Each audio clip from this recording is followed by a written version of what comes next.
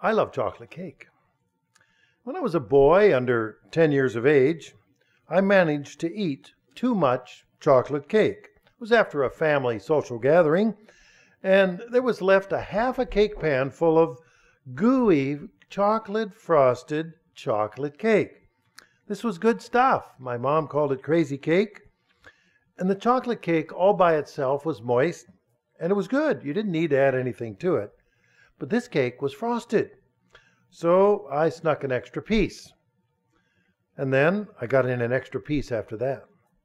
Before long, I was sneaking extra pieces of this chocolatey delight, and the pan was completely emptied. I was full of chocolate cake, the best kind of chocolate cake. I considered this chocolate cake to be a magnificent blessing. Unfortunately for me, I had overdone it. I actually ate so much chocolate cake that I became sick of chocolate. For months, any event where they had chocolate of any kind, I couldn't stand the sight of it or even the thought of chocolate. And it was a long time before I could consider anything with chocolate in it.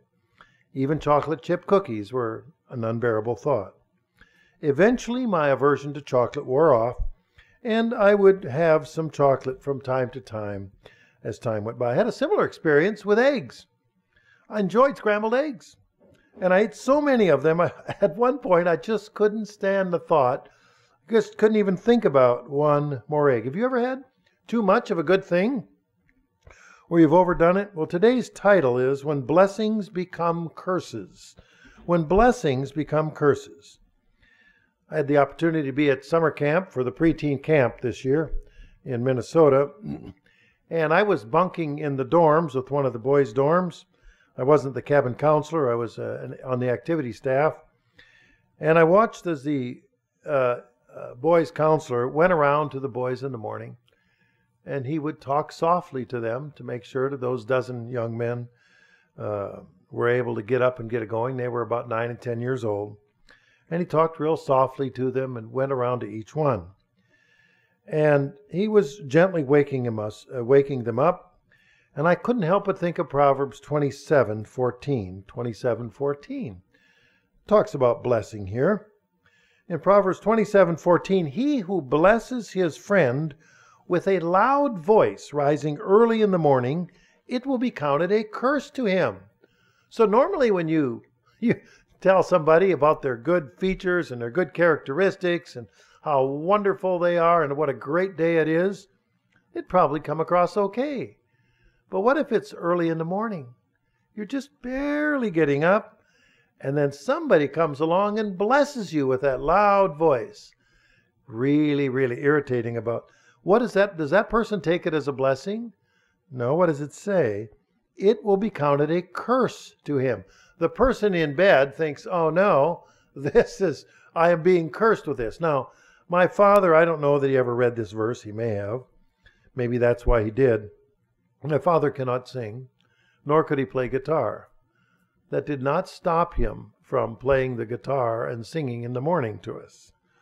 So I remember the same monotone song, out-of-tune guitar that he would strum, and you couldn't go back to sleep after that. It was just not possible. Later, when I read this verse, I understood it more clearly. That loud voice blessing you in the morning. What a wonderful day. Let's get up and get going. So too much blessing then was counted as a curse. There was another circumstance. I took a young couple who was newlyweds. They were very young and newlyweds, and they were having marital difficulty. So I escorted them to the local pastor, and I said, this young couple needs your help. And so they went through their troubles. The in-laws were visiting them every day. And so the young man was concerned his in-laws were in the house, and they were a young couple. They wanted to live life and grow. And they explained how difficult it was because the mommy and daddy were not done being mommy and daddy yet to the little girl who was his wife. And I remember the older pastor, he kind of leans forward and he says, I want you to get closer to your parents. And the young man goes, how can I get any closer? They're there every day. I mean, this is nothing but it's become an irritation. Normally it'd be great, except that they never go away. They're always there. And the pastor says, what I mean is, I want you to get closer to your parents. Maybe if you move to this town 60 miles away, or maybe this other town 150 miles away, or even this other town down the road 300 miles away, you could get closer to your parents. And the realization hit the young couple. What the pastor was saying is that in order to be closer to the parents, it would be best to put some distance between them. What was a blessing to have parents nearby turned out to be a curse for them. And they were able then, took the advice and moved some miles away and built a better relationship with the parents. Now, of course, where do blessings come from? We can read in Deuteronomy 7 and verse 11. In Deuteronomy 7, verse 11, therefore you shall keep the commandment, the statutes, and judgments which I command you today to observe them. Then it shall come to pass, because you listen to those judgments and keep and do them, that the Lord your God will keep with you the covenant and the mercy which he swore to your fathers. And he will love you and bless you and multiply you. He will also bless the fruit of your womb and the fruit of your land, your grain, your new wine and oil, and the increase of your cattle and the offspring of your flock in the land which he swore to your fathers to give you. Pretty profound blessing. If you do what I say, your whole family will be blessed, and they will be, and it will go for generations. And then there's this unusual verse in Jeremiah 48 and verse 10. This unusual verse in Jeremiah 48 and verse 10. And I came across this verse and, whoa, this was an odd one. I hadn't really paid attention to this before. In Jeremiah 48:10, cursed is he who does the work of the Lord deceitfully. Somebody's doing the work of the Lord, and as we read in Deuteronomy 7, that should be a blessing for them. But they're doing it, and the English word is deceitfully. And the next half of the verse is, and cursed is he who keeps back his sword from blood. Well, it's helpful if we want to take a look at the context of what Jeremiah was writing about. Jeremiah was a prophet. He's called one of the major prophets. And he was bringing prophecies against several nations. In chapter 46, he writes God's messages through the prophet Jeremiah regarding the godless nations. So Jeremiah is prophesying about the godless nations. Further in 46, he names one of those, which is Egypt. In 47, he writes God's message to the prophet Jeremiah regarding the Philistines, or those who live on Gaza. Today we call it the Gaza Strip. In chapter 48 of Jeremiah, we start out with the message on Moab. Now, Moab is a country on the southeast side of the Dead Sea. The message on Moab from God of the angel armies. Well, let's take a look at what the New Bible Commentary says about Jeremiah 48, verses 1 through 10. And in that commentary, it says, Yahweh's judgment on Moab's god Chemosh.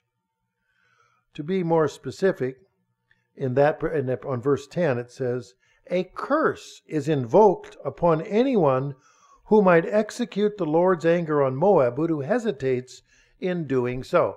Now, Moab was involved with false worship. The god Chemosh is another name for one of the false gods of that area. And God said that you needed to execute his wrath, or the people needed to execute his wrath. And they weren't doing it very well. So the reader, as we go through that, understands that God was angry with Moab, and who are descendants of Abraham's nephew Lot, such that even the slow-walking executor of God's will, God's anger on Moab, will be cursed. If you're slow to do what he says, it turns out to be a curse. So the sentence shows an emphasis on God's anger with Moab, and that includes God's annoyance with the slowness of those whom he told what to do. So if we follow God's instructions, it would be a blessing. But if we slow walk, or as one phrase, or if we hesitate or delay God's instructions, don't follow them out carefully or swiftly, then the blessings will turn into a curse, meaning it will have an ungood ending. So what starts out as something good can be a problem. I ate too much chocolate, and for 6 months I couldn't stand to look at or taste chocolate.